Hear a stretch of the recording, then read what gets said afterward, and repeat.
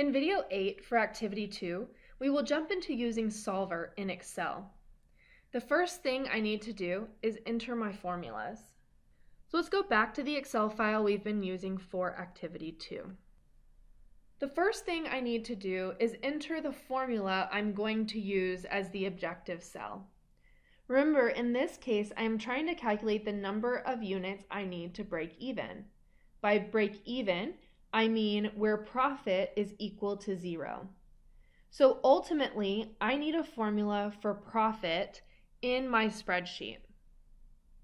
I'm going to break that profit formula down into a few steps to make that more clear. So here on row 39, I have each component of that profit formula. So I'm going to end up entering a formula for revenue and a formula for cost, and then taking the difference of those to calculate profit.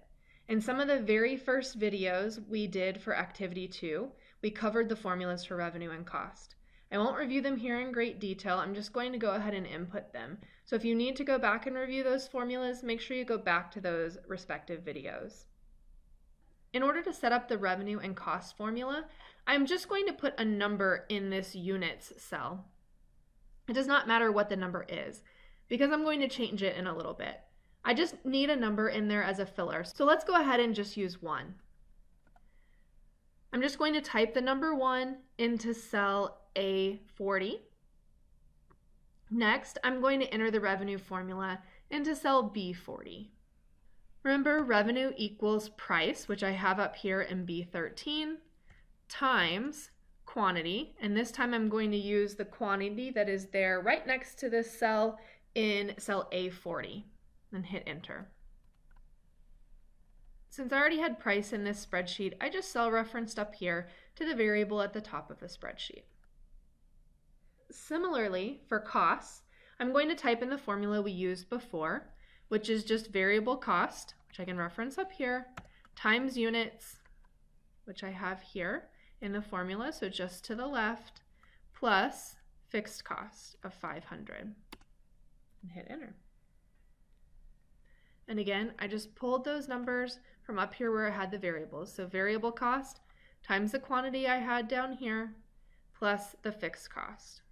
Now that I have revenue and cost calculated, I can simply calculate profit. Profit is just equal to revenue minus costs. So I calculated that as cell B40 minus C40. I get a negative number right now because I'm not selling enough units to break even or generate a profit. And we know that's okay. We know that's actually right because we already know from our manual calculation, break even was 33.33 units. Selling only 1 unit would give us a negative profit. Let's double check those rules that you wrote down in your note packet from the previous video. Remember, we said our objective cell, which in this case is this profit right here, needs to be a formula. So we have a formula there, so that's good. Nothing in that formula is hard-coded, so that's also excellent. Our next rule was that the formula has to be dependent on the variable we are going to change, or the variable for which we are trying to solve. In this example, remember, we're trying to solve for units where profit is 0. Let's make sure our profit calculation is actually depending on units, because right here we can't exactly tell that. It's not cell reference to units here, but it is cell reference to revenue and cost. And revenue and cost are both dependent on the number of units. I can also check to make sure that my formula here is going to change when I change the number of units, just by changing it here. So if I change units sold from 1 to 5, then I get a new profit number. That's a good sign that says that my formula is actually dependent on the variables here. Changing this number here is also helpful in just making sure that nothing in these formulas is hard-coded, especially that you haven't hard-coded units within these formulas. If you hard-code units into your formula, then profit won't change when you change the number of units here in this cell. Now that everything is set up correctly, let's open up Solver. If you did not yet install Solver, then pause the video here and go to the first page of your note packet for this module and install Solver using the directions that you'll find there. If you have correctly installed Solver, then you should see it under the Data tab in your menu bar. You can see the Solver tool right here. I'm going to select Solver, which will open up the dialog box. This is the screenshot you saw in the PowerPoint slides in the last video. Remember, my overall goal here is to calculate the number of units I need for profit to equal 0. So I want to set profit equal to 0. My objective cell is the cell I'm going to set. So what I'm telling Excel is set profit, which I have in this cell here. So I'm just going to cell reference profit. So I'm saying set profit equal to a value of 0. By changing, so think again about what variable we want to change or what variable we're trying to solve. In this case, it's going to be units. So I'm just going to cell reference to where I have units here. So I'm going to click in this bar here under by changing variable cells and select units. The last thing I need to do is just hit solve down here. A menu will pop up now. It is asking me if I want to keep the answers returned by Solver or go back to what I had previously. I usually want to keep the answers, but do note that Solver permanently overrides what you had in Excel before. So see how Solver overrode that 1 that we had here as a placeholder? That's fine because that's what we wanted, but there may be a time where you don't want that to happen, and you cannot undo Solver or go back to the one that we had before. In a simple formula like this, I could just retype the 1, so it's not a huge deal.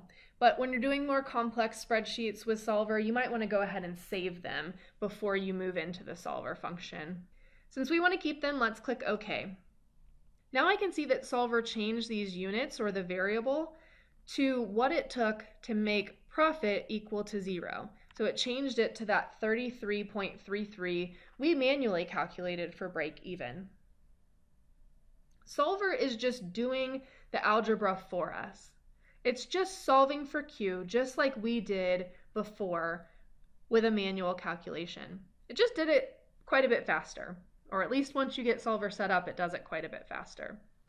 So Solver just takes a minute to set up the formulas we need, but once we have done all of that, it is very easy to manipulate Solver. For example, if we want to know how many units we need to produce to get a profit of 100, we could easily calculate that. In fact, try it. So the question I asked again is, how many units do we need to produce in order to get a profit of $100? Hint, your answer should be 40. So go ahead and open up Solver again and make sure you could solve for getting a profit equal to 100. So you're solving for the number of units to get a profit equal to 100. Go ahead and pause. Welcome back. Let me walk you through that quickly, in case you did not get 40 or just want to review.